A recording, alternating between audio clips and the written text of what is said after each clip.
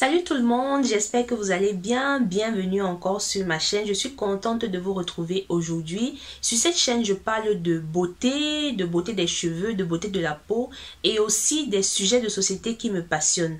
Nous sommes en train d'entrer dans le printemps ici et je ne sais pas pour toi, mais généralement pendant les transitions de saison, ce sont les périodes où ma peau subit vraiment beaucoup de caprices. Ma peau tiraille, ma peau devient sèche, ma peau subit vraiment l'effet du changement du climat et entre dans un état pas très agréable. Je me suis dit donc bon, pourquoi pas faire une vidéo aujourd'hui pour partager avec toi les sérums que j'ai eu à utiliser dans le passé et qui ont eu à m'aider toutes les fois où je me suis retrouvée à avoir certains problèmes de peau.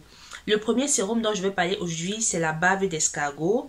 Ce produit est un produit vraiment puissant. Je pense que sincèrement, c'est l'un des meilleurs produits qui existent pour la peau, peu importe que ce soit pour les peaux noires ou pour n'importe quel type de peau, parce qu'il contient tellement d'actifs. Il est très riche en actifs qui agissent et qui réparent tous les problèmes qu'une peau peut avoir. Donc déjà, il faut comprendre ce que c'est qu'un sérum. Le sérum, normalement, c'est un soin intensif qui contient des agents actifs qui vont aller réparer un problème de peau spécifique. On utilise généralement le sérum avant la crème hydratante pour permettre à celle-ci d'avoir une action meilleure. J'ai commencé par la bave d'escargot. Pourquoi? Parce que de tous les sérums que j'ai utilisés, je pense que ce sérum c'est le meilleur. Déjà parce qu'il est 100% naturel. Aujourd'hui, il y a beaucoup de produits dans le marché et tout. Même certains sérums qui sont censés agir directement sur la peau du visage qui est fragile contiennent beaucoup de substances chimiques. La bave d'escargot contient plusieurs vitamines. La vitamine A, la vitamine C, la vitamine E. La vitamine C qui est une vitamine qui est très importante pour la santé de la peau parce qu'elle va apporter de la luminosité à la peau. La vitamine E qui régénère la peau et lui donne une certaine élasticité. Et la bave d'escargot contient aussi de la lantoine. La lantoine, c'est une protéine qui va régénérer la peau en profondeur. Donc ça va vraiment aller réparer toutes les peaux qui sont abîmées, les peaux qui sont sèches, les peaux qui sont ternes, tout problème de peau que tu peux imaginer. Même pour les personnes qui se décapent, moi je recommande beaucoup la bave d'escargot parce que la lantoine que ça contient, comme j'ai dit, va permettre de régénérer. Les personnes qui se décapent et qui se dépigmentent, on connaît tous les dégâts que la dépigmentation ou le décapage peuvent causer sur la peau du visage. La peau se fragilise, les rides sortent, on a de grosses bousses ici en bas des yeux. Donc intégrer la bave d'escargot dans votre routine capillaire pour les gens qui ont vraiment des peaux très délicates, des peaux hyper abîmées, ça va vraiment vous aider à résoudre ce problème. La bave d'escargot contient aussi de l'acide glycolique qui est un acide qui sert à exfolier la peau en profondeur. Tu vas te retrouver avec un grain de peau fin, ça va agir en profondeur et permettre à la bave d'escargot de vraiment pénétrer pour t'hydrater la peau, pour te donner une peau lumineuse, pour te donner une peau vraiment élastique qui prévient l'apparition des rides. Pour les personnes qui ont les problèmes de rides, vous pouvez décider de les appliquer directement sur les endroits où vous avez les problèmes de rides. Les zones parfois sur le visage où on retrouve les rides sont le front, cette zone du visage et tout. Parfois ici au bord des yeux. Tu peux décider aussi d'appliquer ce produit directement sur ces parties pour régler ton problème de rides. Donc moi je l'applique généralement sur tout le visage. Les fois où je l'ai utilisé, ça fait des mois que j'ai ce produit, mais je l'utilisais toujours un peu parce que tellement c'est un produit qui est rare et trouver la bonne qualité est difficile. Je ne voulais pas qu'il finisse. Je l'ai utilisé l'année passée pour dire vrai de façon fréquente. Après j'ai arrêté. Mais la période pendant laquelle je l'ai utilisé, j'ai vraiment vu que ça agissait bien sur ma peau. Moi je l'utilisais sur toute la surface du visage et même sur mes yeux, sur la partie supérieure et inférieure de mes yeux et parfois aussi même sur le cou. Hormis tout ce que j'ai cité, la bave d'escargot aussi permet d'effacer progressivement les cicatrices parce que pour la petite histoire, ce produit comme j'ai dit est hyper puissant, hyper régénérant. L'escargot qui est l'animal qui permet d'obtenir ce produit, quand sa coquille se casse, quand l'escargot, par erreur, je ne sais pas si quelqu'un piétine même un escargot et que la coquille se casse, quelques jours après, il est capable de reformer sa coquille. Et ceci est dû à quoi? À ce produit qui est la bave d'escargot. Donc c'est pour te faire comprendre comment il est très puissant pour tout ce qui est peau abîmée, peau à problème. Là, il reste juste une petite quantité. J'ai juste une petite quantité comme tu peux voir. J'ai utilisé ce produit depuis et je l'ai gardé parce que je n'ai pas envie qu'il finisse parce que ça coûte cher. Cette petite boîte, je l'avais achetée à 30 €. Si je ne me trompe pas, 30 € à l'époque. Donc c'est 30... C'est combien de millilitres? c'est 30 ml pour 30 €. Donc, tu peux comprendre, c'est un produit qui est cher et qui est rare à trouver, surtout la bonne qualité. Je l'ai acheté dans un magasin de produits naturels. Au moins, là, j'étais sûre que c'est la bonne qualité.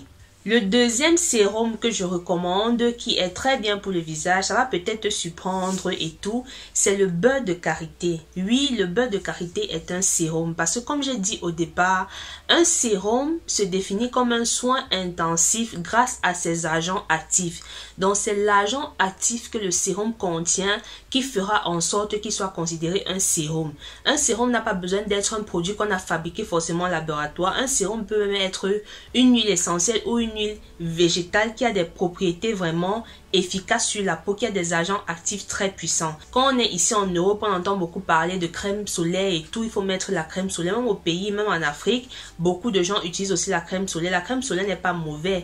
La crème solaire est bien. Mais seulement, quand on se pose la question de savoir, nos mamans en Afrique qui avaient de belles peaux. Quand on voit certaines grand-mères en Afrique aujourd'hui qui ne se sont pas décapées, tu vois une maman qui a 80 ans, elle n'a même pas les rides, elle a une peau ferme, une peau sans rides et tout, et elle est là, elle est bien âgée. Selon toi, pose-toi la question, comment est-ce qu'elle a fait pendant toutes ces années, étant exposée au soleil? Je ne pense pas qu'il y ait un continent en Afrique où il y a le... Je ne pense pas qu'il y ait un continent dans le monde où il y a le soleil comme en Afrique. Le continent avec le plus de soleil, c'est connu, c'est l'Afrique. Donc, quand on parle de crème solaire aujourd'hui, la question que je me pose c'est, mais les mamans d'avant faisaient comment puisque les crèmes solaires n'existaient pas? Eh bien, c'est à travers des produits comme le beurre de karité.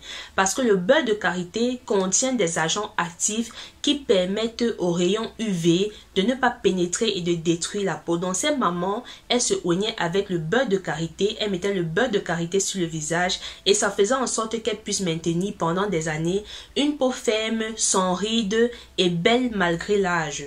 Parmi les actifs du beurre de karité, on a par exemple la vitamine A et la vitamine E qui vont donner une souplesse à la peau, hydrater la peau en profondeur, lui donner une certaine élasticité et donc atténuer les rides. Le beurre de karité est un puissant anti-âge et un puissant anti-rides pour la peau.